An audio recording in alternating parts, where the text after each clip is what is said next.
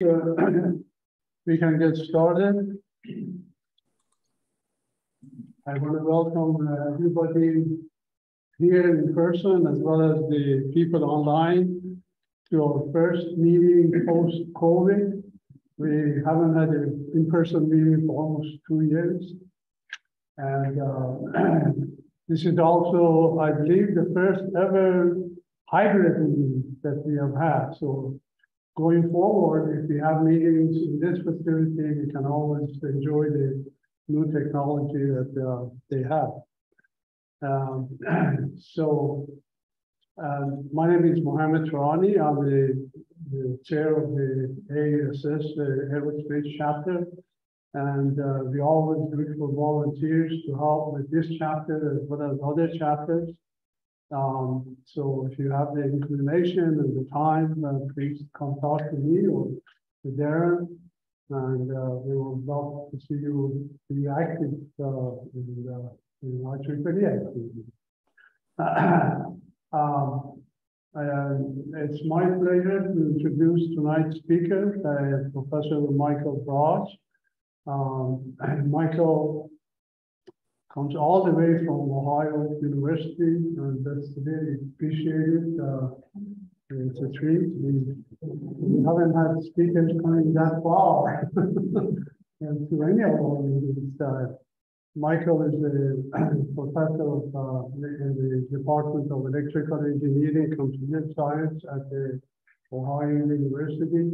He has over 35 years of experience in research and teaching on inertial navigation, and he gives lectures at all the major navigation companies. So it's really a treat for us to have him here and talk to us about the topic of tonight, which is inertial navigation now and as well as the future. Michael? Thank you very much. Appreciate it.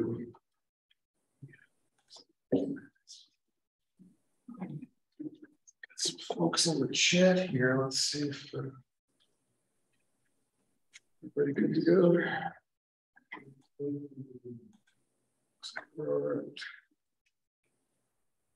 Okay. Well, Mohammed, thank you for. Oops, that didn't work out. I know what I did. There we go.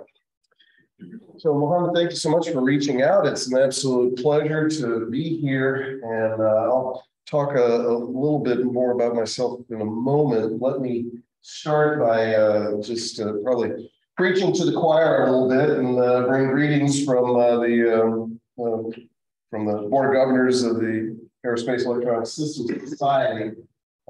Currently, Mark Davis is serving as president, and I think probably everybody in this group already knows that obviously involvement in professional societies is a key part of staying active and staying involved, engaged in your professions. So, but if there's anybody here who's not an IEEE member, we highly recommend that you not only join IEEE, but that you join AESS as well. A lot of offerings, of course. There's a lot of major conferences that specifically are sponsored by AESS.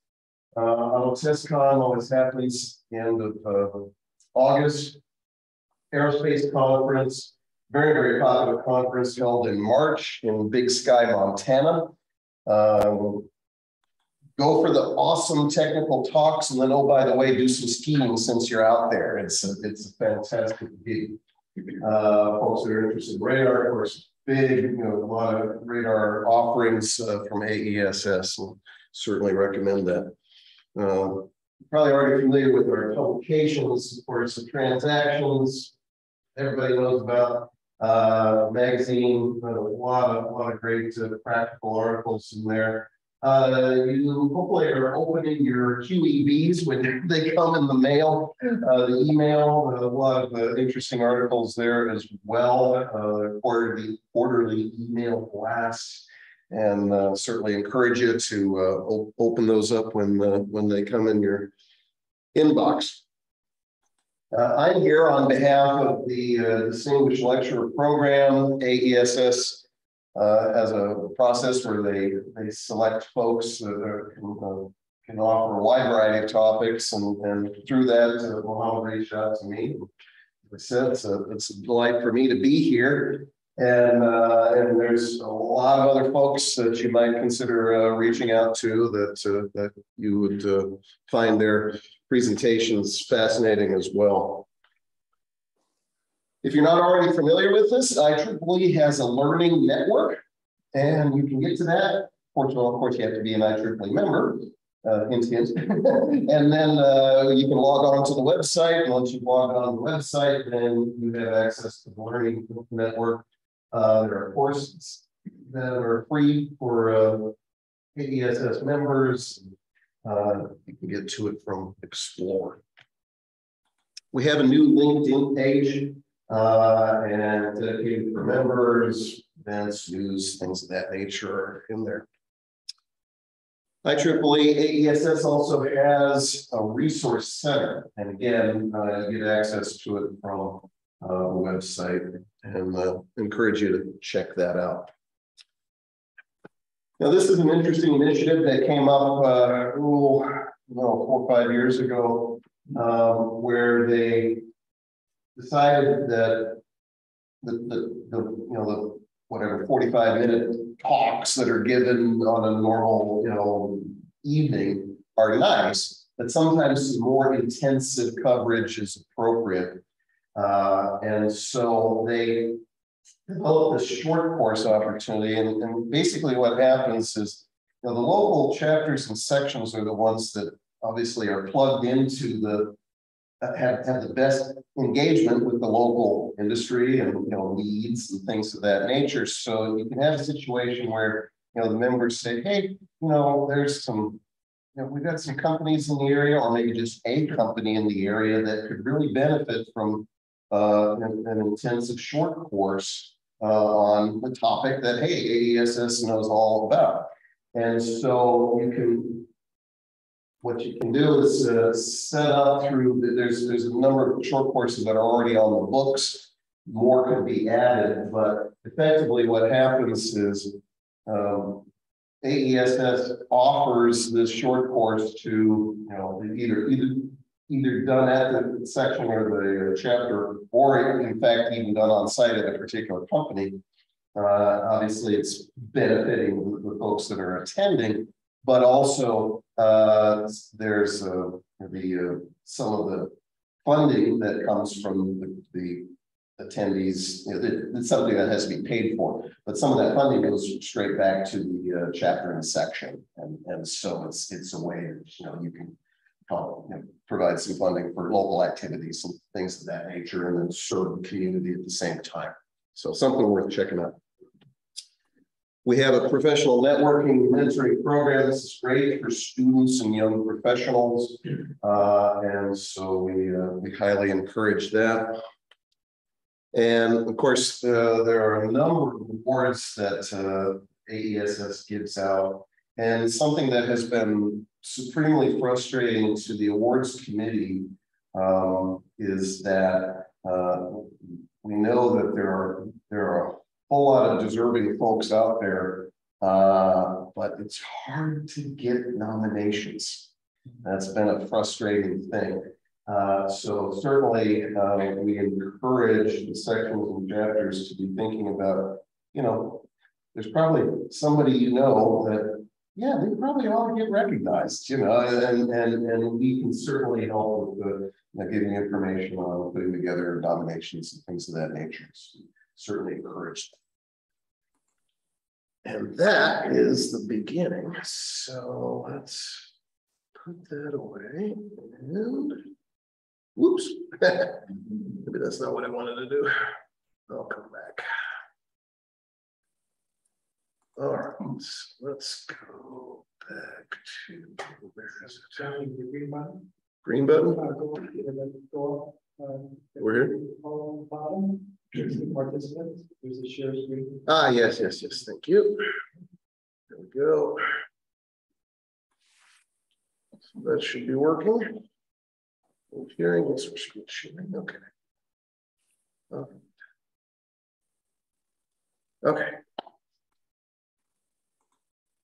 So just to give you a little bit more background on me, but in addition to what Mohammed mentioned, about 13 years ago, I was talking to Phil Brewer. If you haven't met Phil already, is with what is now Northrop Grumman.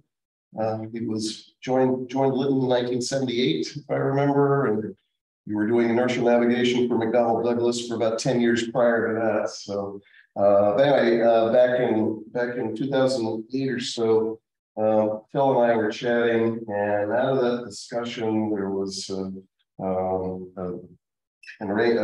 relationship developed between Northrop and Ohio University, and I've been coming out here about every month or two for the last 13 years. So working with Northrop that whole time. It's been a fantastic relationship. And so when Mohammed said, "Hey, could you give us a talk?" I said, "Well, as a matter of fact, I'm in your neighborhood on a regular basis, so that will not be a problem. I'm happy to do it." So I've had the privilege to be involved in inertial navigation in general since the 80s, but inertial navigation in particular since the late 90s.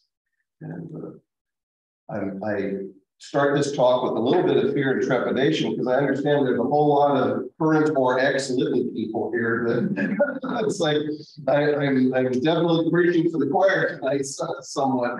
Hopefully I'll have some things to say that either will be new or perhaps a nice refresher.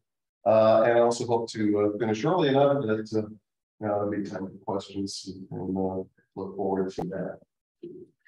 So without any further ado, I'm going to talk about why we bother with inertial navigation in the first place. We're going to go through the overview of the navigation principles. Then we'll talk about errors, and that leads us into why we need to aid inertial systems, provide some additional systems that either you can think of it as integration or fusion is the hot word nowadays, but basically systems that will aid the inertial. And then if there's time, I may touch a little bit about some current things I'm doing, but definitely want to make sure we have time for questions. So why do we bother with inertial navigation? And the answer is that with one sensor suite, you're determining position, velocity, and attitude all out of the same sensor suite. It is, for all practical purposes, immune to interference and jamming, which is a hot topic these days with GPS. If you want to talk about frying the electronics in the unit with an electromagnetic pulse or something like that, yeah, okay, fine. But I don't call it interference. I call that a whole different thing. So for all practical purposes, it's completely immune to interference and jamming. High data rates. Now, why is that important? Well, if you're a flight control person, it's really important, right? That makes a whole lot of difference. And it's there along the way. Low data latencies. Again, same thing. For the flight control purposes, you want both high data rates, low data latencies. That's exactly what inertial navigation gives you. And in the short term, it's practically noise-free. Yeah, you have noise at the rate level, but by the time you've integrated it twice to get in position, it's practically noiseless. But of course, there is one Achilles heel with inertial navigation, and that is that it has poor long-term accuracy. It's basically dead reckoning. And if you're dead reckoning, of course, any errors will just accumulate over time. It's not stable. It will gradually get worse and worse and worse if left to itself. So the errors do grow over time. Now, how much they grow over time? It's how much money do you have? You try to do inertial navigation with this thing, it's going to drift off at about a mile per second. You know, if you use the systems that Northrop is currently putting into fighter aircraft. It's going to be drifting off at about a nautical mile per hour. I will come back to that. Yeah, hold that toy for a minute. We'll come back to that. If you have the inertial system that they put in ballistic missile submarines, it's going to drift off at maybe a 1/10 of a nautical mile per hour or something like that. So it's all a question of how much money you have, but no matter what, it drifts off over time. Achilles heel in inertia. So this is an example of a real system, and the correct me if I'm wrong. The 101E that was a commercial system, right? Right. Yeah. Yeah. So this was a commercial system. These are 3 ring laser gyros inside the cans, and then basically you can't see where the accelerometers are, too small, but then we have all the support electronics. Size of a couple loaves of bread, basically. So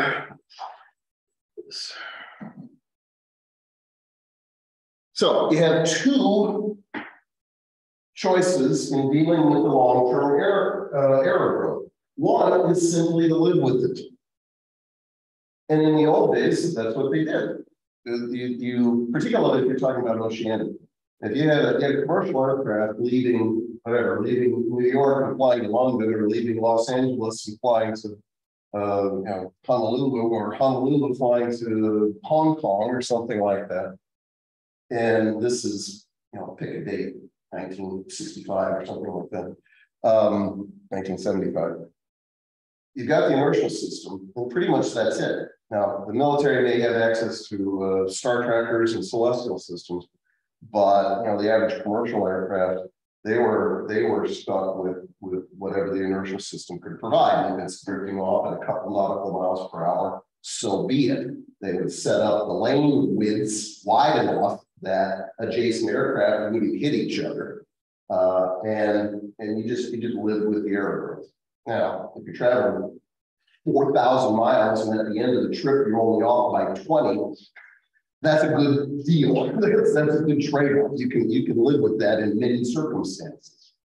But there are situations where that's not acceptable. You need to do something better than that. And so the second option is to integrate the system with some kind of external independent source of, when I say position here, that's the preferable case. You can aid with other things as well, but position or something related to position is best. And that will correct or aid the inertial system. Now, assuming that's what you want to do, then the question, well, what's the optimal way to do that integration? And will the integration accommodate a wide variety of aiding sources? That's what we're going to talk about. So let's start off by, for the folks that know this stuff already, a brief review of inertial navigation, and then we'll move on. Now, it starts off as a deceptively simple problem. You measure force, you infer acceleration, you integrate once to get velocity, integrate one more time to get position. It's like, I learned that in the first semester of physics. What's the big deal?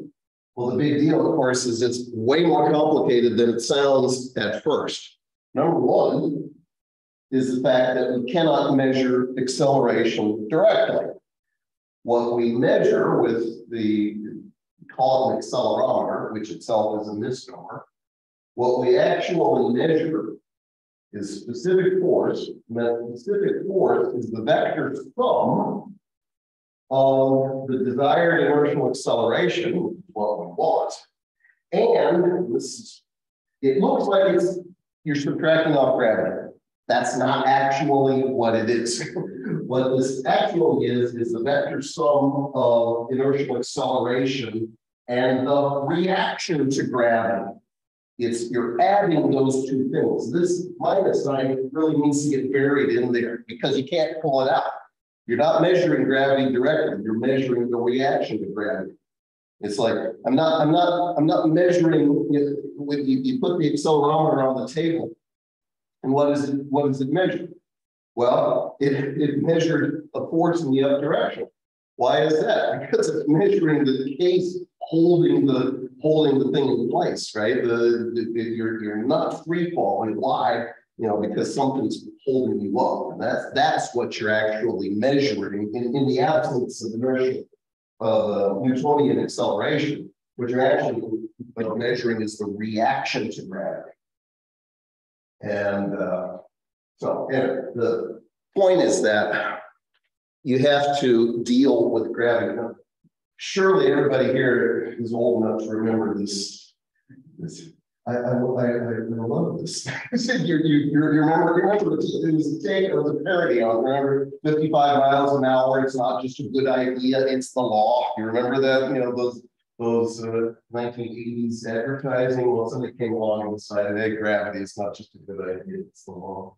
So anyway, you have to take that accelerometer sensing equation, turn it around a little bit, because what we want, of course, is the inertial, the Newtonian acceleration. So we take a specific force that we measure, and then we have to compute and add in gravity to compensate our measurements in order to extract acceleration. Now, if you go back in the old days, they decided this problem was sufficiently difficult that they didn't even bother mechanizing a vertical channel. You know, the inertial systems of the 1950s were two-channel systems, right? You had a gimbal platform, which we'll get to in a minute, and you put an accelerometer pointed north and an accelerometer pointed east, and that was it. You didn't even bother with the vertical. Just ignored it. So that's what barometric altimeters are for, is to give me altitude. The inertial system, I need the horizontal velocity. So they didn't even bother. But of course, it didn't take very long before folks said, hey, you know, vertical velocity is useful. Why don't we figure out some way to stabilize the inertial vertical channel? Well, that's fine, but then first thing we have to do is compensate your measurements in order to get the acceleration. Now, Einstein would say that gravity isn't a force, but a warping of space-time. Well, I will not disagree with that, but since my PhD is in engineering and not physics, I'm not going to get into that in great detail, but I won't argue with that. So the point is that you have to be able to compute gravity in order to compensate the measurements in order to get your acceleration out. All right, well, I mentioned gimbal systems, and that's how this all got started. The idea was that if we could spin up some gyros and attach the accelerometers to a platform that had gimbals so that it was free to rotate, get the gyros spun up so that it's inertially stabilized, then you let the vehicle rotate around it as it pitches, rolls, and changes orientation. But you hold that platform locally level. Put one accelerometer point north, one point east, and then the problem becomes significantly easier. So mechanical gyros are used to maintain the orientation of the platform, keep those three accelerometers pointed in a local level and local vertical direction. That was inertial navigation for the first 3 decades, 50s, 60s, 70s, well, and into the 80s, almost the first 4 decades. That was inertial navigation. But there was the concept of strap down had been identified even before World War II, but we didn't have the computational resources to be able to do it until the 1970s. The idea of a strap-down system is that, as the name implies, the accelerometers are fixed to the case. The case is hard mounted to the vehicle, and so the accelerometers are pointing wherever the vehicle happens to be pointing. Okay, well, if you do that, that means you need to be able to estimate the current orientation of the platform for the vehicle, so that you can then resolve the accelerometer measurements from wherever they happen to be pointing, resolve them into directions of interest, north, east, down, that kind of thing. Which means in a straight-down system, the gyros now are being used to determine the attitude. Whereas in a mechanical system, the purpose of the gyros was to keep the platform in place. And you can read off attitude, but the purpose of the mechanical gyros was, okay, I want this platform to stay still, regardless of what the vehicle happens to be doing. So they're both gyros, but they're used for entirely different purposes, in a sense. All right, so, yeah, let's see if this will play. Okay, this is.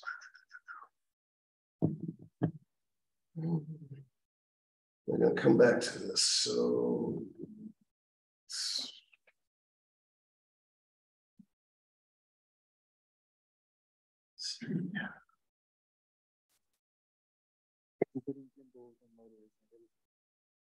if I can share that.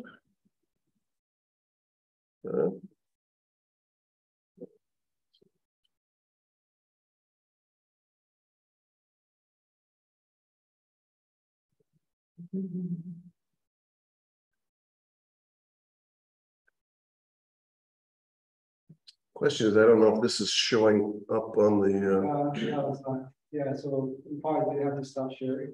Okay, I do have to stop. Okay, all right. You have to share the entire computer screen. All right, that's Share. like this. Yeah, probably. Yeah, you should share the bottom. Share. Yeah, I'm not sure. Okay, so that should work. All right, so this is a Litton training video, and it's showing the was it the LN3? Is that this what this was? LN3, LN12. LN12, okay. And so you actually get to see what a real gimbal system looked like. There was P1000. And you can see that there is a stable element containing two gyros, one, two, the old G200 gyros. You can't really see the accelerometers very well. They are located way down here inside the middle of the stable element, but there are three of them. And we can see the gimbals of this platform. Here is roll, pitch, and azimuth. All right, so that that showed you the basic idea of the, you had the gyros, you had the gimbals to be able to rotationally isolate the platform, which is what the accelerometers are mounted on, from the rest of the vehicle. What I want to show you now is what happens when that thing's actually running. And that's not what I meant to do.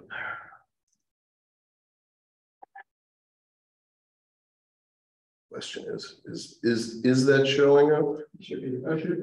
No audio. Okay, all right. I was afraid of that. So in the previous, for the folks online, for the previous video, all the gentleman was saying was he was pointing to the two gyros and then showing the different gimbals and the way that the platform could rotate. So you didn't miss that much by not hearing what the fellow was saying. For the second video, it doesn't matter a bit if you can't understand what he's saying because he's speaking in Dutch. So all he's going to say is he's going to do a quick count, either 1, 2, 3 or 3, 2, 1, and then he's going to turn it on. What it will do is it will immediately come to an initial course level.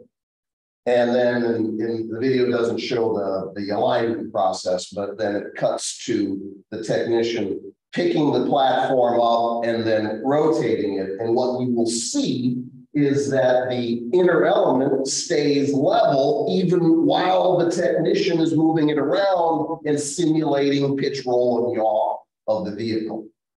It's an old video, it's low resolution. I apologize, it's the best I've got. and just bear with me.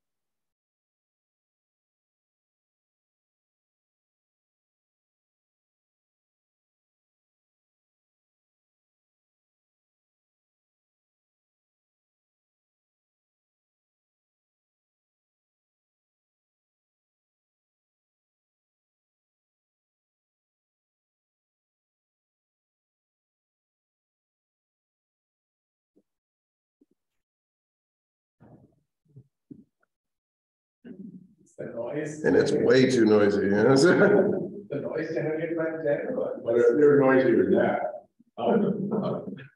Gyro itself makes that kind of noise.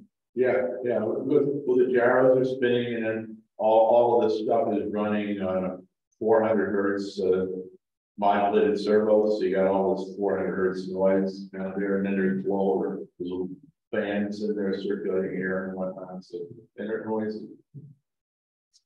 But it gives you a physical picture of what we're talking about here, because of course, for the last 30 plus years, it's all been done in software. So there's nothing to look at, but being able to see an actual gimbal system working, I've always found to be rather useful. Okay, are the rotating wheels the analog sensors? No, it's all controlled with an analog computer.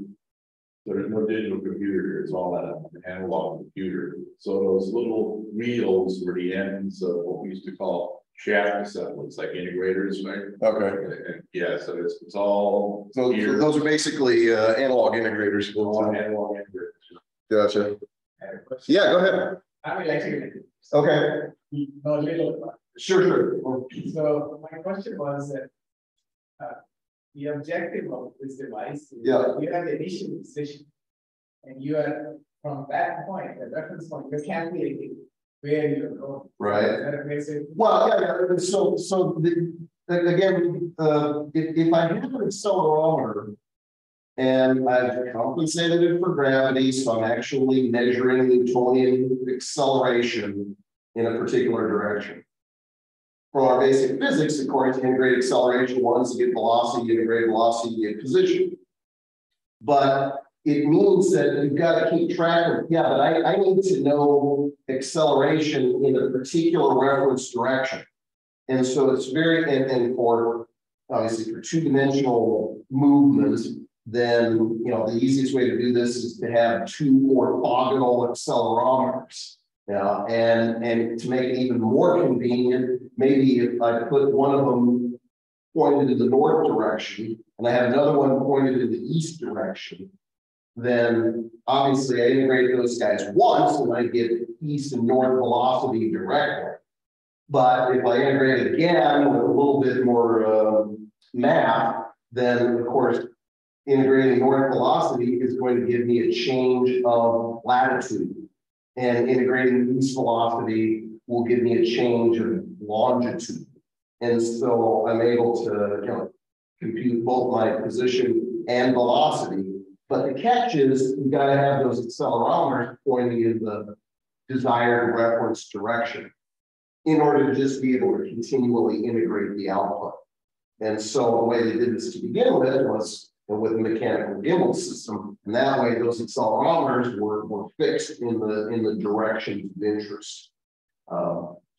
Nowadays we've got to, they're pointed in some arbitrary direction, and then they got to figure out the mathematical transformation and say, okay, what's the equivalent output if it was in the local level? Does that help? Yeah. Okay. If the earth was flat, this problem would be lots of. Okay, so there was a question. It looked like it did a 180-degree flip. Is that to avoid gimbal lock? Yes. And the answer is yes. If you only had 3 gimbals, then you would have this thing called gimbal lock, which it's hard for me to show here because I don't have the right props. But essentially what happens is you get 2 of the axes become collinear, and then you basically lose a degree of freedom when that happens. And the classic way that happens is that you pitch all the way up to 90 degrees. If you think about it, yaw is a rotation around the vertical, and pitch is a rotation around the wings of the plane. Roll is a rotation around the long axis of the plane. But if you pitch all the way up to 90 degrees, then your roll axis is collinear with what is supposed to be your yaw axis, and bad things happen. It's called gimbal lock. So the question online was, you saw that the system flipped 180 degrees when the technician brought it all the way up to vertical, and the answer and the question was spot on. That there's two roll gimbals, right? The inner roll gimbal and the outer roll gimbal. And so when you pitched up to 180 degrees, an inner roll gimbal flips 180 in order to avoid the gimbal lock. So yeah, Most of these platforms are 4 gimbal platforms. So you roll, pitch, azimuth, and inner roll. And the pitch gimbal is suspended. The inner roll gimbal, so when you're up 90 degrees, you still have the inner roll gimbal that gives you maybe 15 or 20 degrees of freedom while the platform is rotating around and getting itself oriented right. It's the infamous gimbal flip. What is the latency from the time that actual motion happens to the time you actually know the position? It's a latency. Oh wow, it's so okay. So I can speak a little bit. You can talk about the gimbal ones, but I can speak a little bit more authoritatively on the strap-down systems. And so, for example, the gyros and accelerometers, typically in current strap-down, modern strap-down systems, gimbals and accelerometers will output raw data at something on the order of a kilohertz. And then the updating of or computation of the attitude may happen, let's say roughly on the order of maybe 100 or 200 hertz, depends on the dynamics of the vehicle. And then maybe your velocity and position is getting computed at maybe 50 or 100 hertz, something like that. The only reason to do it slower is that the downstream user usually doesn't need it faster, and so you're wasting energy to compute it faster. But if you say, well, okay, I've got position at 100 hertz, the latency is well, it's milliseconds or less. It's really just a question of how fast you can do that computation. So earlier I was saying that not only is the data rate high, but the data latency is very low, and so yeah, I mean, it's virtually instantaneous. The only time I mean, correct me if I'm wrong, but the only time that it would become an issue is if you were talking about an ultra high dynamic platform. But in that case, of course, you're going to be computing position velocity attitude a lot faster anyway. You know, for most ships, boats, airplanes, you know, things of that nature, it can virtually be considered instantaneous. But you know, to get a number, some few milliseconds, I would say. The aircraft, they said it's putting NPs and. Well, that's a different matter. Yeah, if you're talking about a high dynamic platform, then you need to be doing all the computations at a higher rates, of course, number one. I mean, it's limited. It's limited by the data rate of the raw sensor, which, as I said, is typically on the order of kilohertz. And then it's just, you know, okay, how fast is your computational capability? And it's not terrible. I mean, doing this hundreds of times a second, of course, is an issue, but any one particular update is not terribly computationally intensive. So yeah, latency is just typically not, even for the high dynamic stuff. You just have to do it more often. That's all. That's a great question. So we've got some more things that we have to address. We said, well, okay, I want to be able to measure force, pull out the gravity, integrate a couple of times to get velocity and position, and say, well, okay, so we wanted to point these things in reference directions. But it's not that simple, because if I had a perfect gimbal system, perfect gimbals, perfect gyros, and so the platform is level, and doesn't matter what the vehicle does, that platform stays level. And just for the sake of the argument, assume these things are perfect. it's not enough because the Earth rotates and it's spherical.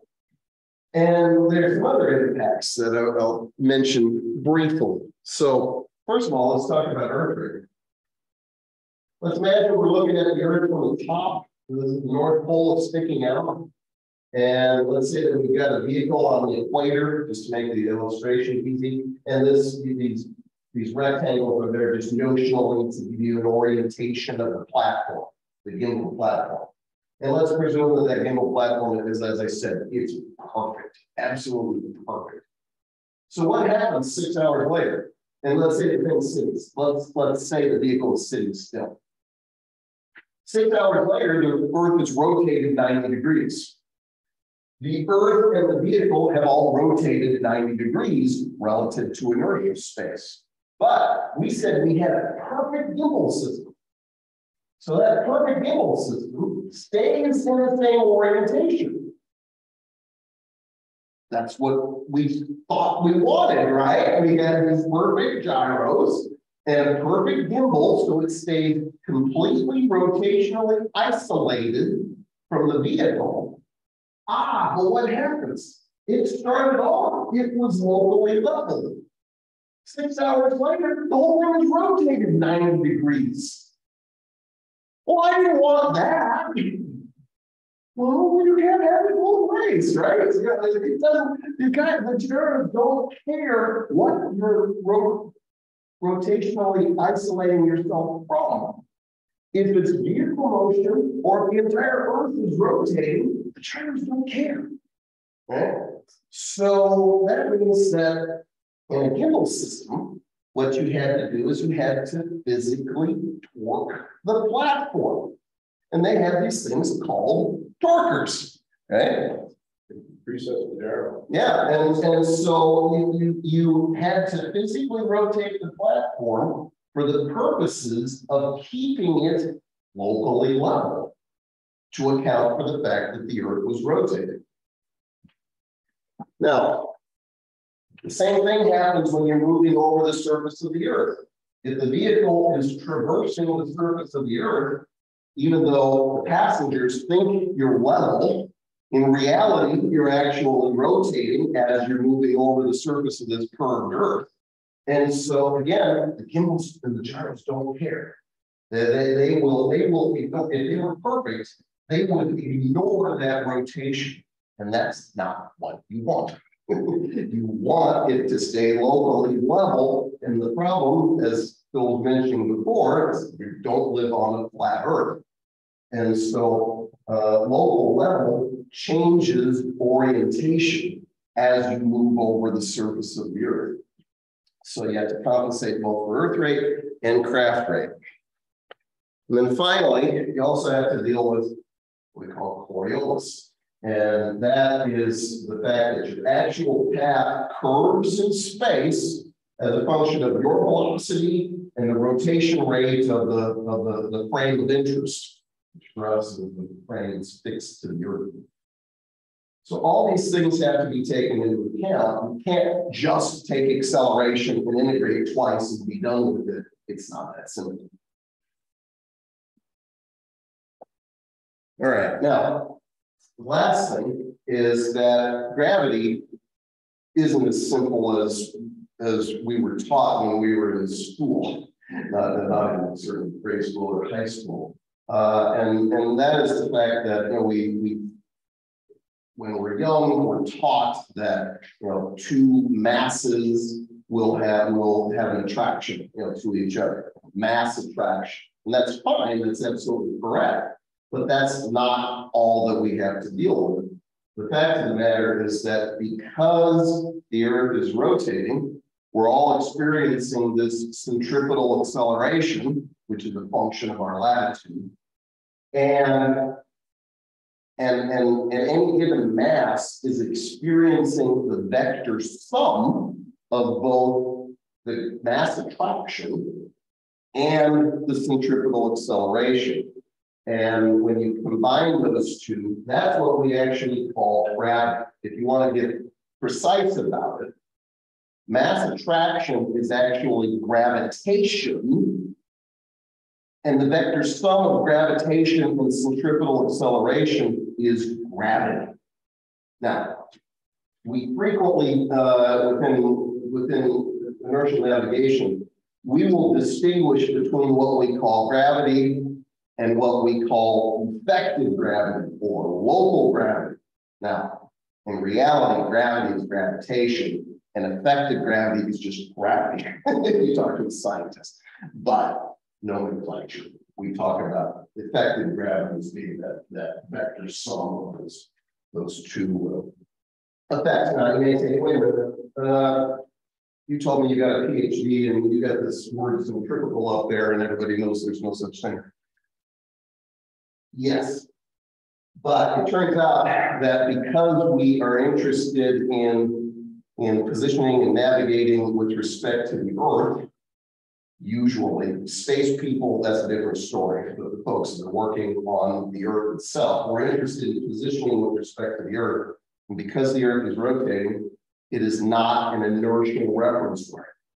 And that messes with the mathematics. And at the end of the day, from the viewpoint of the rotating reference frame, which is the Earth, from the viewpoint of the Earth, the effect appears to be outward rather than inward. And we all know centripetal acceleration points into the center of the circle.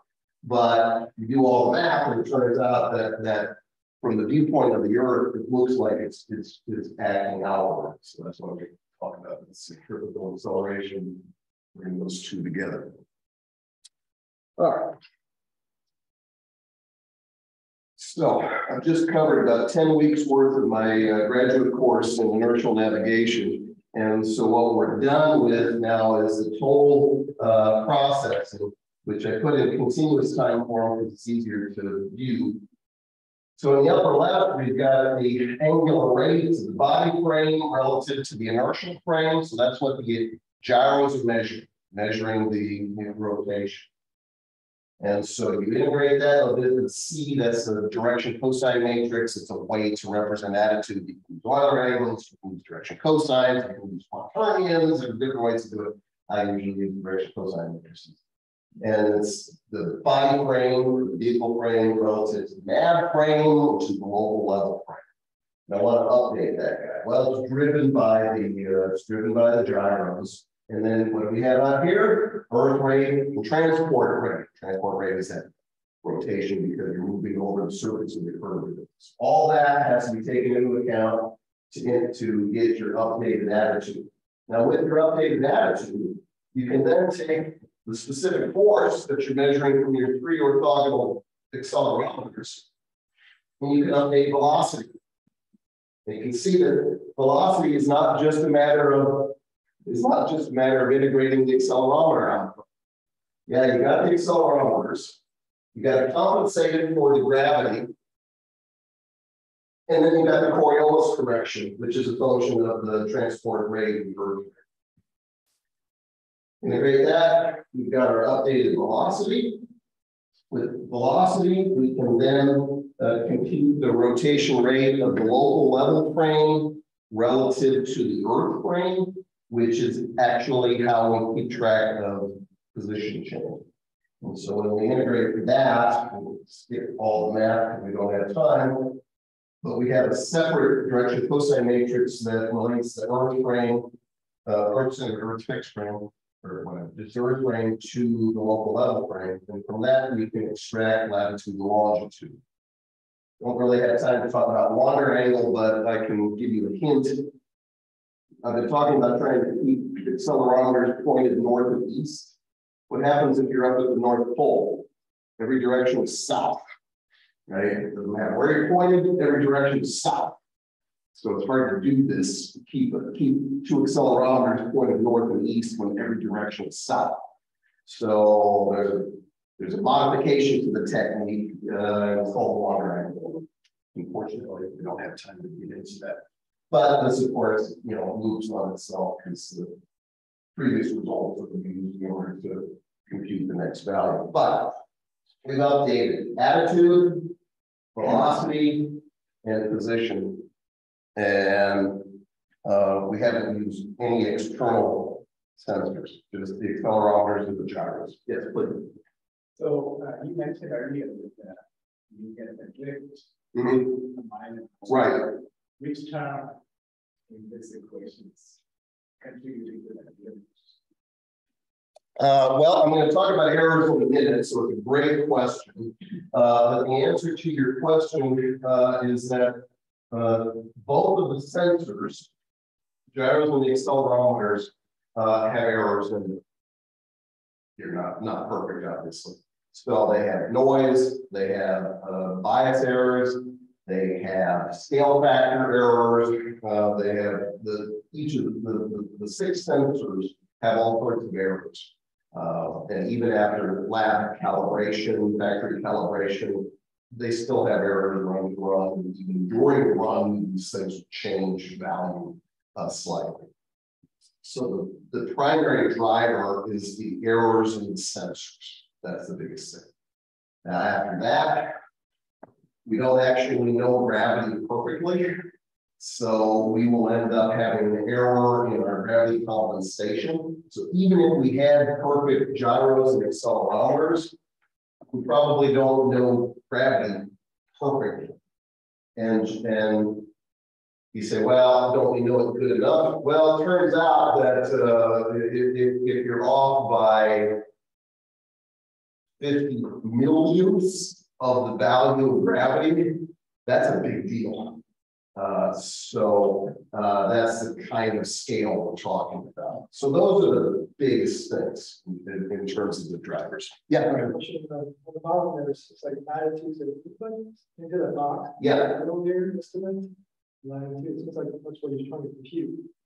Correct. So and what I should show is I should show a connection from here to here that that you're using your previous values of latitude, maybe extrapolating to the current interval in order to compute transport rate. Yeah, I also slipped it in here if you didn't notice. Of course, it's a continuous time differential equation, but if I get the discrete time update, what this equation is saying is that I don't know velocity in order to compute velocity. That's problematic, right? So how do you do that? Well, same thing. You use your previous values and extrapolate to the current interval, and that's good enough. Because if you do a sensitivity analysis, you'll see that this term is pretty small. Now, it's not negative, but it's pretty small. So, your previous value velocity, you extrapolate your previous value velocity. Yeah, great question. All right, so like I said, I feel that's what we're straightening. This is perfect. You were asking about errors. And that is absolutely what we need to talk about, because the previous block diagram, all that. Wait a minute. Yeah, none of these things are perfect. So the first thing we have to do is actually characterize the errors, because when we're aiding this system, we need those models. So where do we get our errors from? Well, as I just mentioned here, sensor errors and gravity errors, those are the biggest ones by far. There are others, the sensors, we may not know exactly where they are within the box. The box may not be known perfectly with respect to the vehicle. That affects more attitude that the flight control system is what that has to do with. We do have, it's a dead reckoning system. How are you going to get your position, velocity, attitude to begin with? There are ways to do it. I mean, obviously, if you're sitting at a surveyed location, that gives you position. Assuming you're sitting still, that gives you velocity. But you still have to initialize attitude. And you don't do that perfectly. So that would, but that's somewhat driven by the sensor. So it's the sensor errors and the gravity model errors that are the biggest drivers. In the old days, computational errors was an issue. That's less of a problem today with modern computation capability, but you still have to be careful to do the algorithms properly. So this is let's see, we've got a chat. So let's take Okay, how much error is introduced by the actual ellipsoid shape of the Earth, as well as the variations of the gravity field at differing locations? All right. I can see that I've got the graduate students here, which this is great. This is good stuff. So the fact that the Earth is an ellipsoid, obviously, when we were in school, what do we say? Oh, gravity's 9.8 meters per second squared. Well, okay, that's a global average, right?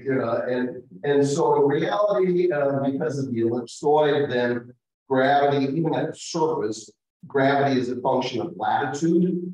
The Earth is bulged out a bit at the equator, and so the magnitude of gravity, even if you had a perfectly mass homogeneous Earth, with the assumption that it's ellipsoid, then gravity would still be a function of latitude. So that's the first thing. So that's the ellipsoid. Now, the variation of the gravity field at different locations, that has to do with the fact that the actual gravity field, because the Earth is not mass homogeneous, then the gravity vector doesn't actually point vertical, what we have defined as vertical. It's off a little bit, and we refer to that as deflection of the vertical. And so the gravity vector with respect to the reference surface ellipsoid, the gravity vector has a bit of a horizontal component. Now, if you're ignoring it, that's equivalent to saying you've got a horizontal accelerometer here. Now, if your accelerometer is in a low or medium cost system where you're not really doing long distance navigation, you don't care. Your accelerometers are so large, you don't care that, okay, I don't have gravity perfect. Even at a commercial aircraft level, 2 nautical mile per hour type system, gravity deflection is not that big a deal. But if you want the ultimate in performance, certain military customers, then you start needing to take deflection of the vertical into account. And there are unclassified databases of deflection of the vertical. And you'll not be surprised to find out that there are classified versions of databases of deflection of the vertical.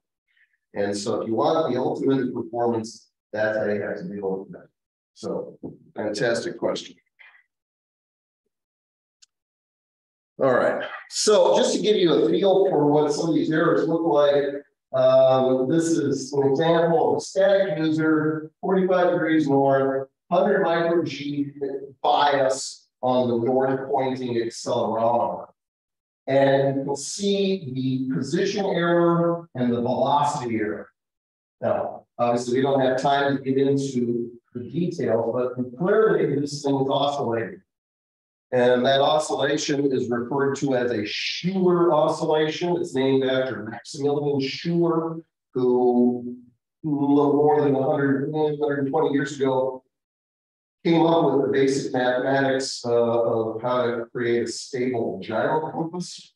And that mathematical foundation was very helpful when they invented inertial navigation about 50 years later. So it's named in his honor.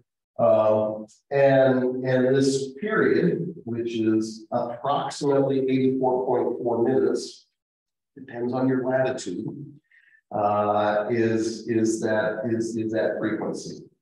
And it has to do with as errors start to accumulate, then the gravity vector projects in the opposite direction from the accelerometer errors. You end up with a negative feedback loop. And so you get this oscillating performance. This is the classic Schuler oscillation in an inertial navigation system. Now, notice that I started with having the north accelerometer, period. That's it. It's the vehicle is actually sitting still. And so you got a stall pointed in the north direction. It's got a box. And now we're just processing the data. So you would expect north, if you got a north accelerometer bias, you would expect north velocity error. You expect latitude error. But how come stuff starts going sideways?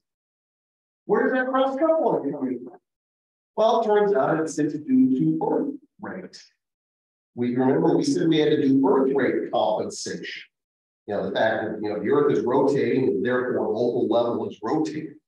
And it turns out that birth rate, of course, has two components. If you're sitting at the North Pole, birth rate is local vertical, right? But if you go down to the equator, I mean, the vector doesn't change direction, right? So if you go down to the equator, where is Earth rate? It's pure north. At the equator, birth rate is in the local horizontal, which means anywhere in between, you've got a component of the birth rate that's vertical and a component of the birth rate that is horizontal. When you have erroneously, you're sitting still, but you think you're moving north. So then you think you're at a different position of latitude. That means you're going to compute the wrong components of birth rate, which means you're actually going to start thinking that you're turning. And that's where the cross coupling comes in.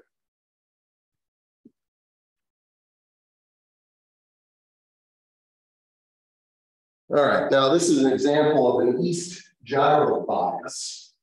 And you can see that it's shielding, but it's shielding on top of a longer-term trend, which we don't have time to get into the details. It turns out this is the beginning of a very long oscillation, very low frequency oscillation. That's a function of latitude and birth rate. But anyway, you can see that this is increasing for a double 1 degree per hour gyro bias. It's increasing at about 100 meters per hour. All right, well, what about noise? You can go through the stochastic processes and you can calculate noise and error growth over a short period of time. This is more critical for low-cost sensors that are trying to coast for a short period of time. The noise can be an impact there. I don't have the slides here in this presentation, but if you look at typical for a what we call a nav grade system, which is the kind that Phil is selling to his military customers.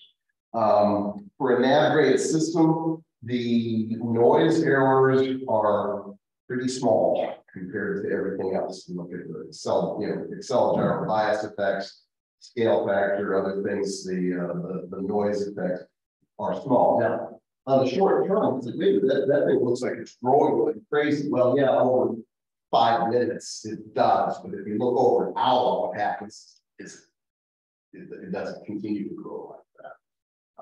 So the noise effects turn out to be not for a nav grade system. The noise effects are not that big a deal. All right, so what happens when you lump everything together? So we'll take an example of a flight from New York to Istanbul and put in a nav grade system and see what happens. And what you get is something that looks like that. Now, I've got noise and bias on all 6 sensors. And when we lump them all together, you can see that it's kind of shimmering, but not perfectly, because all the different sensors are interacting. You got some noise, which of course is contributing a little bit of stochastic nature there. But overall, you can see this drifting.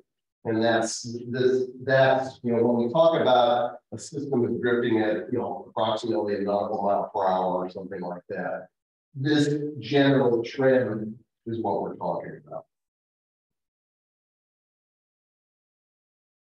All right, now that's a very oversimplified characterization because it turns out that that the duration of the mission has a big impact.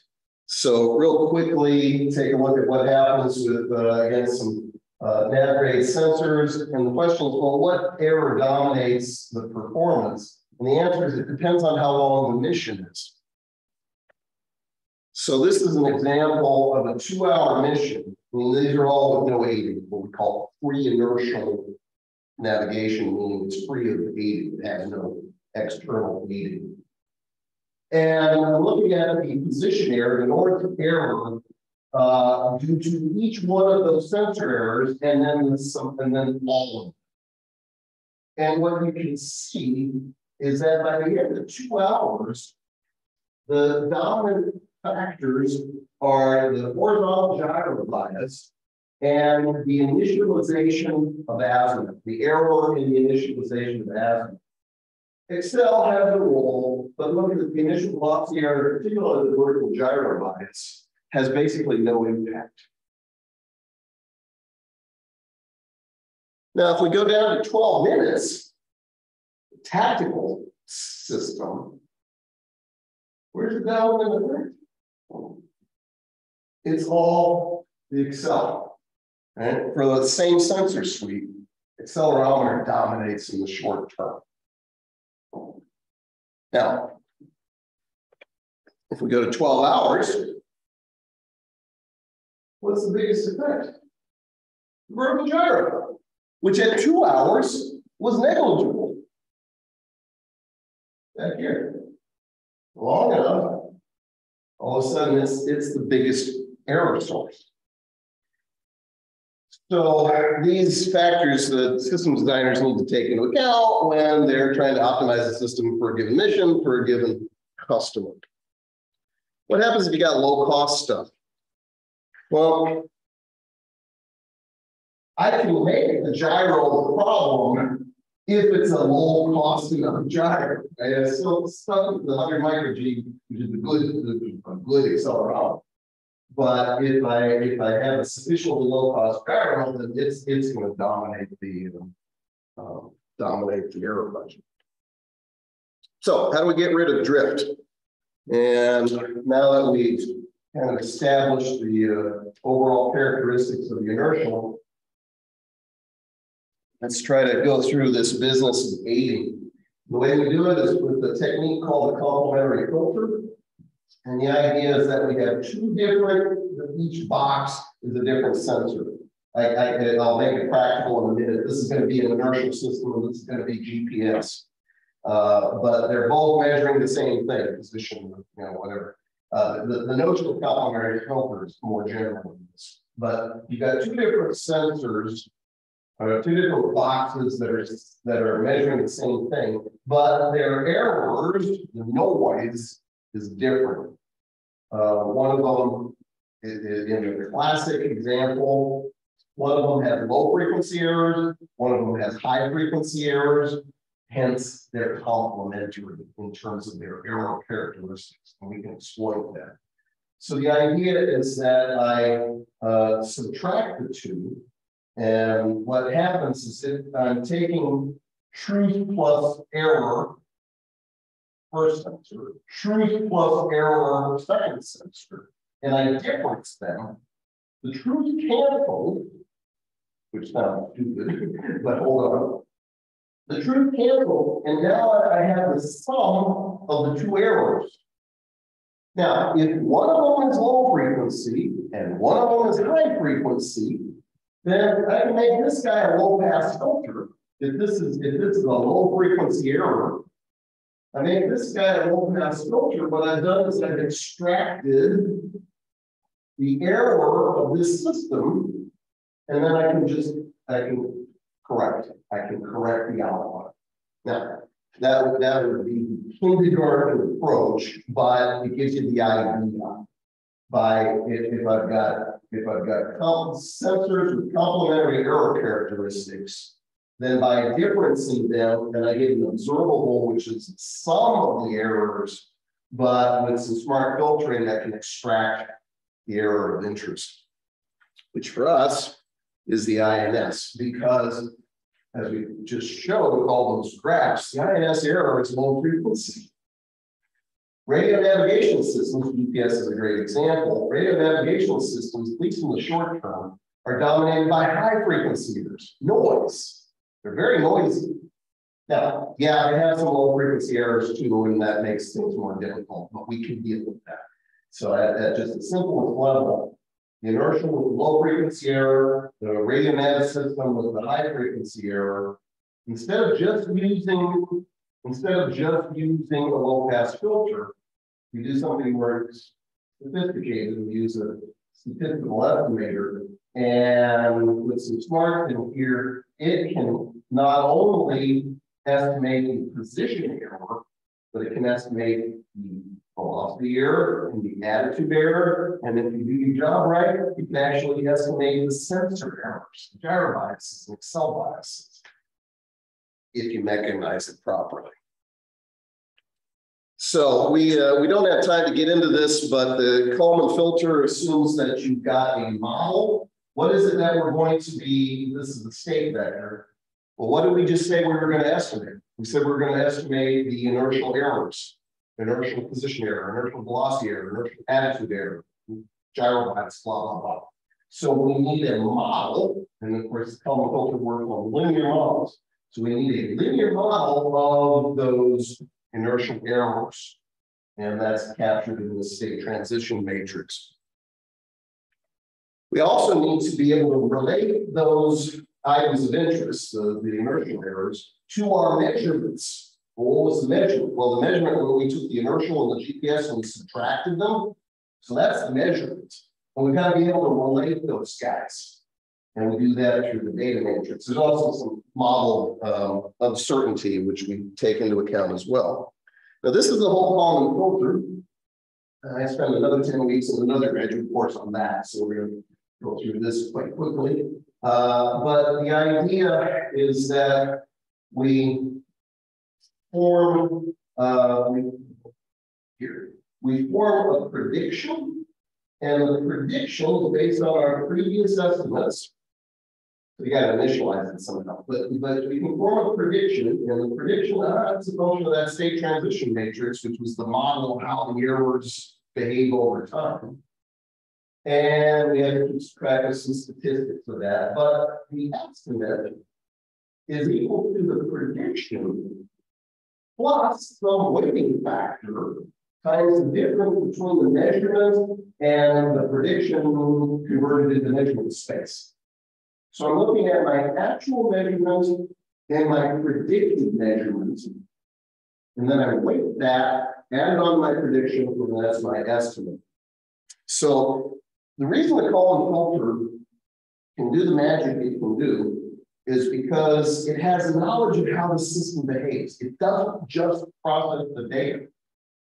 It has knowledge of how the system behaves, and it can use that in order to do two things, in order to form intelligent predictions of what it thinks the state is going to be.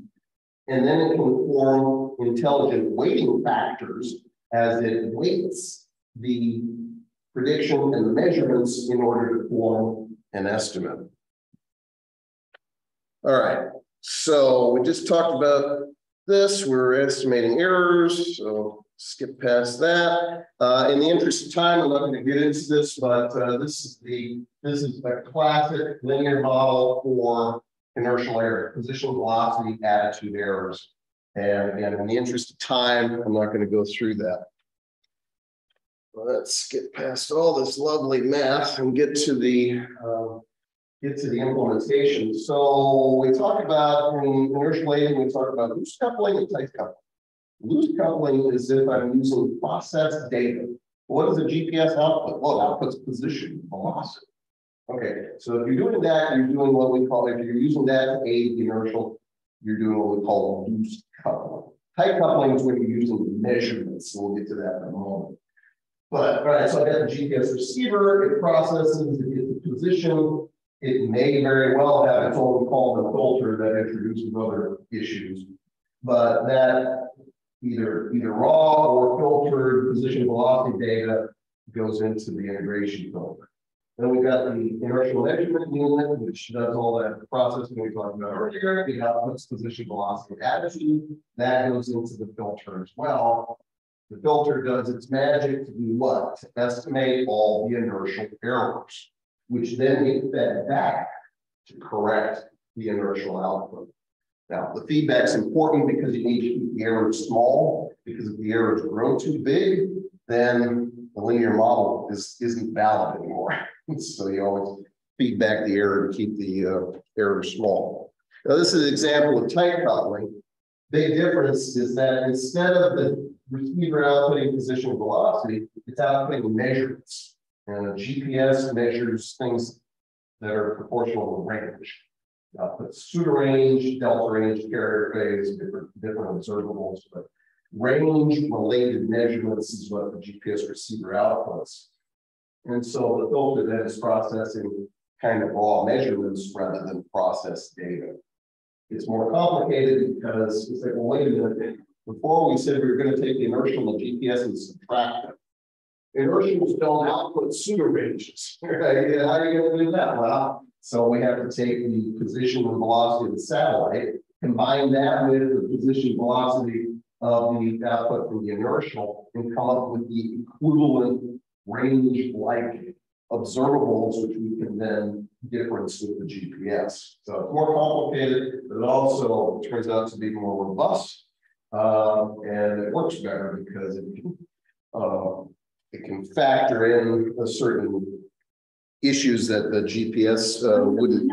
Yeah, please go ahead. What if the GNSS does not give signals?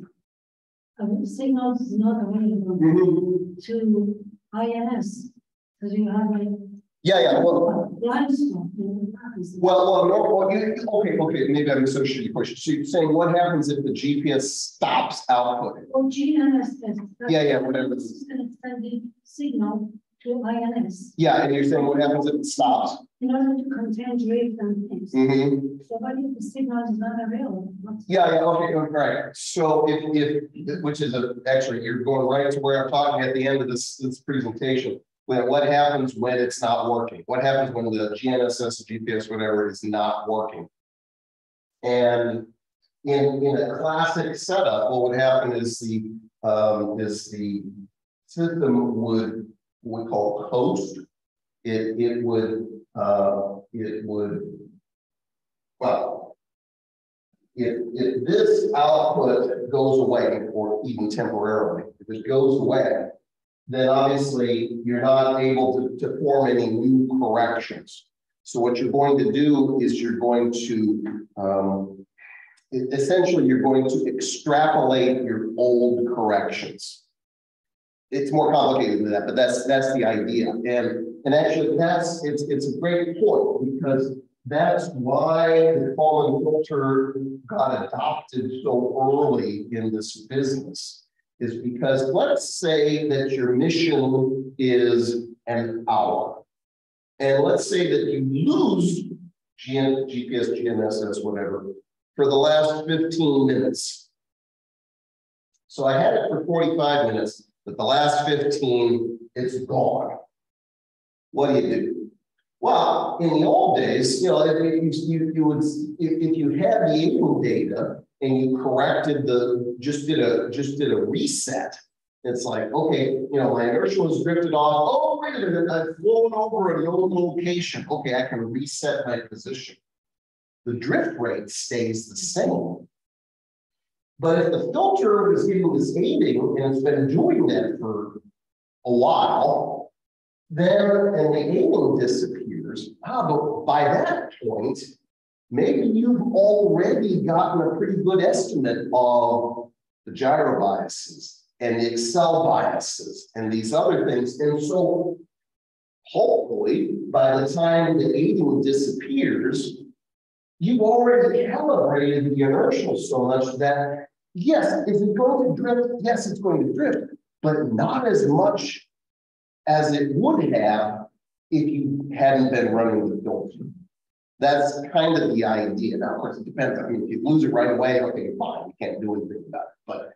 But let me just be blunt about this. In a typical military situation, you're not getting the jamming at your home base. You're getting your jamming where you want to drop the bombs, right? So it's working pretty well at the beginning, and it's only at the end of the mission that things go bad. And so if this is doing its job properly, then hey, I can tolerate a certain amount of inertial coasting because I've already calibrated the sensors by that point already. Conceptually, that's the idea. But yeah, it's a great point about why the filter has been so popular. Go ahead. So you brought up an interesting point that you have all these sources of errors, like you and with GPS you're collecting, so you're calibrating. So are those sources different for every mission, or yes? No, well, okay, it's a little bit of both. So the sensors have what we call turn on biases, meaning every time you turn it on, it's a little different. Now, in order to provide this in context, and we kind of have to draw on the whiteboard, but let's say that let's say that you have this thing in the lab, and your accelerometer has a, pick a number, 500 micro-G bias. You turn it on again, the next time it's 502 micro-Gs. The time after that, it's 498. The time after that, it's 503, blah, blah, blah. And of course, these things are all a function of temperature as well. That's another issue. But so you run it over and over and over again. And it turns out that the whatever 95% of the bias is repeatable. That's what the factory calibration is for. You get rid of the bulk of the bias because it is repeatable. And what you're left with is whatever the residual is. Every time you turn it on, it's a little different. As the mission goes on, it changes a little bit. Your temperature compensation isn't perfect, all this kind of stuff. So you have a little bit of residual left, and that's what you're dealing with. So, the total bias might be this, but a whole bunch of it you've calibrated out, and so it's just the residual that you're left with. And yes, the problem is it's not repeatable. It changes with time, it changes with temperature, it changes every time you apply power to the unit, it changes again. And that's what you're left with. That's what you have to deal with in real time. All right, so let's take a look at a brief example. I've got a simulation of an F-16, does some S-turns as it climbs up to 15,000 feet. It goes west for a while, and then it turns south. So it climbs, does these S-turns, goes west, then makes a turn south. You can see it climbing up 5,000, 12,000, almost 15,000 feet there. All right, we've got navigation grade inertial. Here's the results. And I've got GPS aiding. So the position errors are small. You would expect that. The velocity errors are also small. Well, it's got GPS. You would expect that as well. Attitude starts to become interesting. We see an initial convergence as you're doing those S-turns. And then what happens? Well, notice that yaw is an order of magnitude larger than pitch and roll. And so what you can see in the dashed lines are basically the uncertainty of the filter's estimate. The filter actually computes its own uncertainty. So what you can see is the filter knows it's doing worse as time goes on, and sure enough, the actual error is drifting in the yaw. But then what happens? This is where it made that turn from west to south. And by doing that 90-degree turn, that gave the filter what we call observability in order to be able to identify that yaw error. And so here's the classic illustration of the fact that you can have the world's best Kalman filter, but if you're not doing the proper maneuvering in order to make certain error sources observable, the filter can't do anything about it. And the the inertial vendors for the military customers will frequently lament the fact that they'll tell their customers, yeah, you have this long distance mission, every once in a while you need to make a turn. You know, the customers go, we don't want to do that. It's called physics. They have a problem. Anyway, let's move on. So I just talked about observability. All right, what about the real world? Well, here's an example. I've got I would say a medium grade inertial, GPS inertial that we have in our own flight test aircraft. And this is the one that I fly. And this is just an example of some patterns we were doing around the airport a couple of years ago.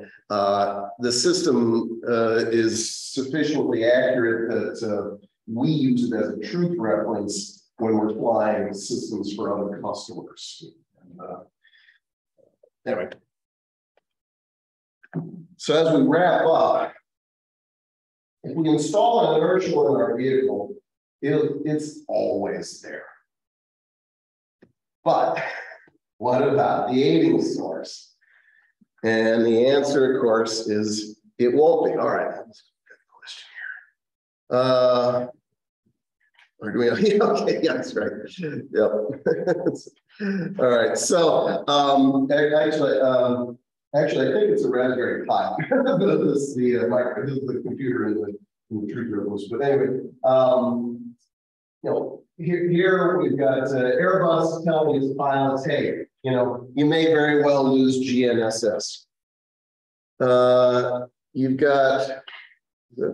You know, study maps, extensive Russian GPS spoofing. You can always tell where Putin is because there's no GPS coverage there. They've jammed the daylights out of the region. This was an example a few years ago where the military was planning some jamming tests and they published it so that pilots in the area would know, and it was functionality. I mean, it's a pretty huge chunk of the country that people need to be concerned about. Spoofing, as opposed to jamming. Jamming is just electromagnetic noise. Spoofing is where the attacker is sending out fake GPS signals. Jamming is, I want to deny your ability to use GPS. Spoofing is, I want to make you think you're somewhere else. And it turns out that nowadays they can do that. When the system was invented 50 years ago, spoofing was almost impossible. But with modern software-defined radio technology, spoofing is actually fairly readily done, unfortunately. So here's an example where receivers in the area thought that they were just kind of orbiting this particular location. They weren't, but that was this was reported in the GPS world. So the Kalman is a framework that is readily extensible to a variety of aiding sources. There was nothing I talked about that was specific to GPS. GPS is great if it's available. But the Kalman is not so constrained.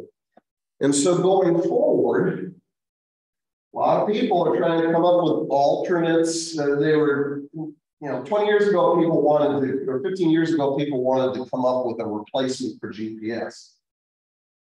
That ain't happening. we spent billions of dollars and decades, you know, optimizing that thing, and you're not going to do any better anytime soon.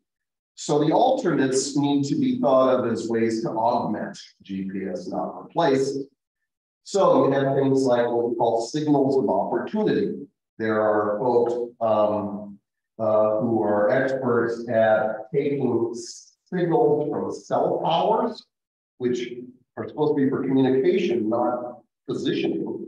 But they can calibrate the signals from cell towers, and they can do position determination to within, you know, 10 meters, you know, something like that. Pretty remarkable stuff.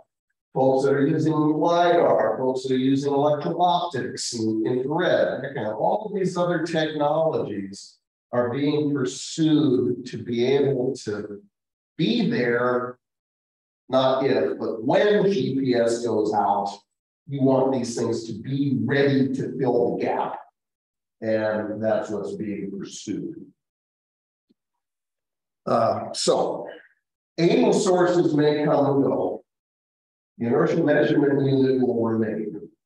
And that's why I refer to this talk as inertial-plus. Plus what? Plus whatever the aiding source happens to be at the time. The inertia will always be there. And it's just a function of what we happen to be aiding it with. So, it has been an absolute pleasure being here tonight. I thank you for the fantastic questions. I wish I could extract your brains and put them into my students so I can get similarly excellent questions back at home. But it has been an absolute delight, and I'm happy to stay here as long as you will have me to answer more questions. Thank you very much.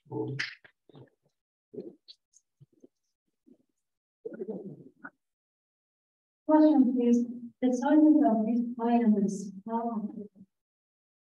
what are the sizes of the smallest? Oh, okay. Well, all right. So I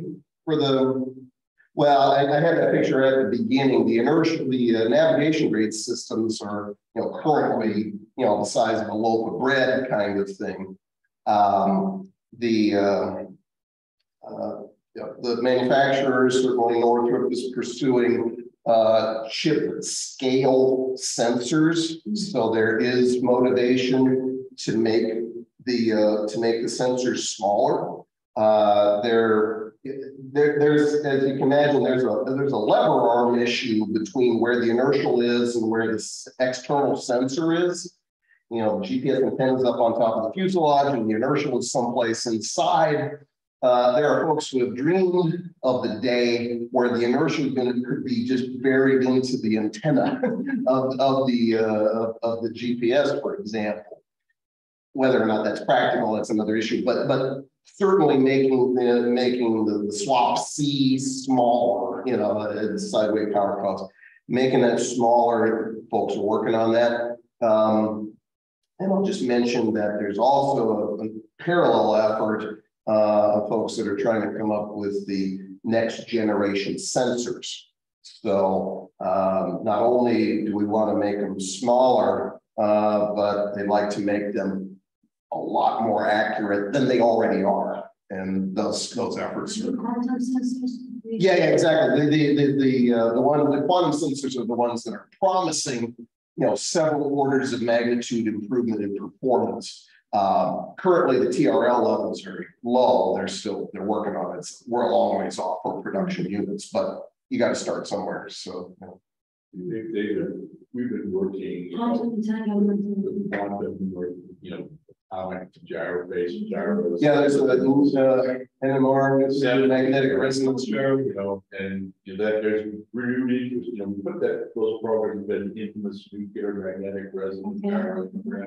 So that got put to bed in the 80s, and then about 10 years or so ago, DARPA's got really interested in quantum instruments, and so we have the NMR has reemerged right from this Turkish teapot thing down to something about the size of a box of matches, and the promise is like, I'm going to give you extreme linearity, and we'll give you huge angular rates, all this stuff, and it's kind of there. It'll be interesting. I don't think I'll see it, to be honest with you, but yeah, but that's, and then the other stuff that Mike was is the MEMS gyro stuff.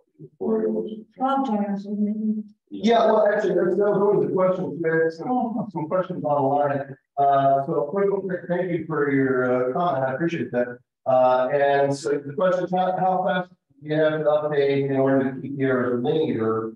And of course, that's a function of what kind of sensors you have. I've done simulations with navigation grade sensors where I could let the thing coast for 30 minutes and the model maintain linearity.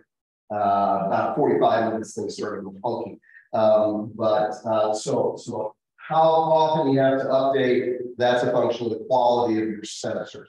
the stuff that's in your phone, you better be updating them every second. Otherwise, it's no good. So that's as their optimal rate. Yeah, exactly. It's based on the sensor. It depends on what the sensor.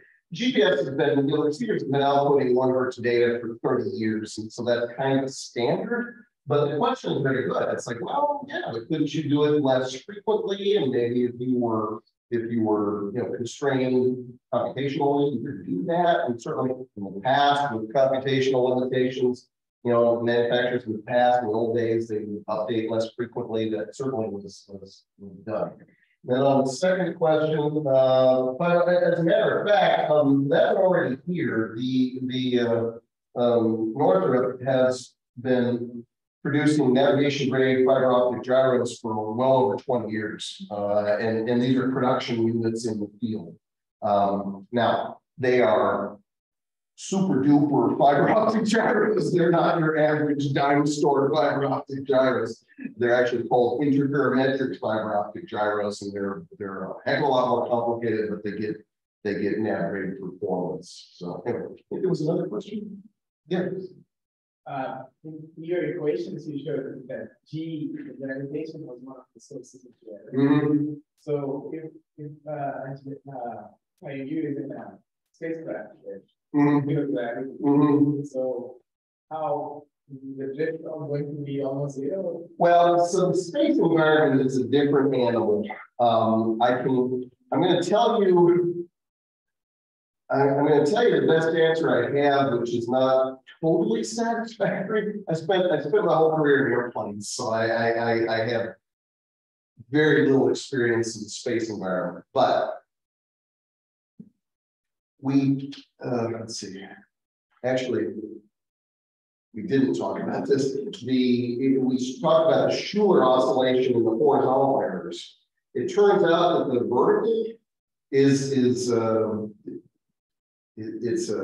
undamped, it's a hyperbolic growth. So whereas the errors in the horizontal are oscillatory, the errors in the vertical grow without bound. They're literally, if you go to the map, they're literally hyperbolic in their growth. What's my point? My point is that you have to have something to aid the inertial for the vertical. Historically, it was a barometric altimeter. GPS works great, whatever, but you can't just let it go. It'll head off towards infinity very quickly. And here's the problem with space environment. Which is the direction you're falling in? It's a long track, right? By definition, the direction of your orbit is the direction you're falling. And so the growth, the error growth in the inertial is in the long track direction on an orbiting vehicle. The radial is not a problem, but it's the long track which is the big issue. Now, how the space guys actually, for launch, that's obvious. Yeah, the inertia works conventionally. But when you get to orbit, what they actually do with the inertial systems when they're on orbit, I don't have a clue. It's not my area, and I'm not sure how it's done. But I can tell you the uncertainty is a long track. Yeah, go ahead. So lots of the stuff that we sell for satellites and the like, they don't have accelerometers. They just have gyroscopes because they're only interested in using the inertial package for orientation. And then what they generally do is combine that with a star sensor to bound the orientation, and they use the gyroscope for their short-term angular motion. And then occasionally some suppliers or some customers want an accelerometer package, but generally then the only time you really use the accelerometer package is when they're thrusting. It's because they want to be able to change in velocity when they're adjusting their position or whatever. Before I forget, we got another question here, but I completely forgot. Phil has a ring laser gyro there. So before you leave, if you've never seen one before, go take a look at it. It was the state-of-the-art gyro in 1990. 1985 or 91 introduction in 1990, and this was what we put in. This is a 5,000th of a degree per hour uncertainty gyro, right? To measure up to about 1,000 degrees per second, which is 5 parts per millimeter. So scale factor accuracy, and that was the state of the art. We stopped making these last year, but this was the state of the art in a navigation grade gyroscope up until recently, and it's been kind of displaced by the fiber optic gyro over the last 20 years. Why? Because the fiber optic gyro is about the same performance, but it's a fraction of the weight, and it's even more reliable. These are quite reliable, but it's even more reliable, and they're somewhat cheaper. So, but yeah, if these are amazing instruments, amazing technologies and optics and physics and electrical engineering and lots of stuff. But this is the basic, what we call a physics package of a lit 28 centimeter gyro mic slot sitting on my bookshelf today. And we're gonna bring that over and stuff in my box. So the last question is no problem before. Okay, we'll call a filter be improved to make more accurate correction for maneuvering aircraft without external aids like GPS. That's an interesting question. Of course, keep in mind that the way on a nav grade system, remember what the Kalman filter is actually estimating is the errors in the inertial. It's not actually directly estimating the state of the vehicle. You know, it's correcting the state that the inertial has computed. But perhaps the present question is, yeah, what happens without aiding? If you are, if you have no aids, of course, then you're generally just left with whatever we'll call the free inertial performances. The question is, yeah, can you do anything with the filter in order to deal with that? Not to my knowledge. You need, the classic implementation is you need something external in order to serve as an observation of the inertial errors. In the old days, it was things called flyover fixes. Fly over some node landmark, that would be an input. Or you use Doppler radar, or you use Doppler navigation systems, or ground-based terrestrial aids, or whatever. But you need something external. If you have nothing to aid it with, you're pretty much stuck with what we call a free inertial performance. I can't really give you a good answer beyond that. Last questions. Space-based systems that both pulsar signal to replace GNSS set coordinates. I've heard a little bit about navigation with pulsars, but I think I've just exhausted what I know about it. So let's say so anyway, thanks again. Appreciate it. Any other questions? I have one. Mike, with the advent of picosat and microsat and the thousands and thousands of them, including the lower orbit, is anybody looking at those and the signal of opportunity? Oh yes, absolutely. No, yeah, absolutely. There's a colleague of mine. His name is Zach Cassis. He was at UC Irvine. He just recently took a position at Ohio State University, my big brother up the road. He's at Ohio State now, but he's kind of the world's expert in signals of opportunity. And he was starting off with cell towers and that kind of thing. More recently, he's been using things like Starlink satellites. So absolutely, that is being actively pursued as a new signal of opportunity. Yeah. Any other questions? Well, let's thank our speaker one more time. Beautiful. We have a small gift. Thank you very much. I think it's a solar power generator. Oh, nice. For your Oh, that's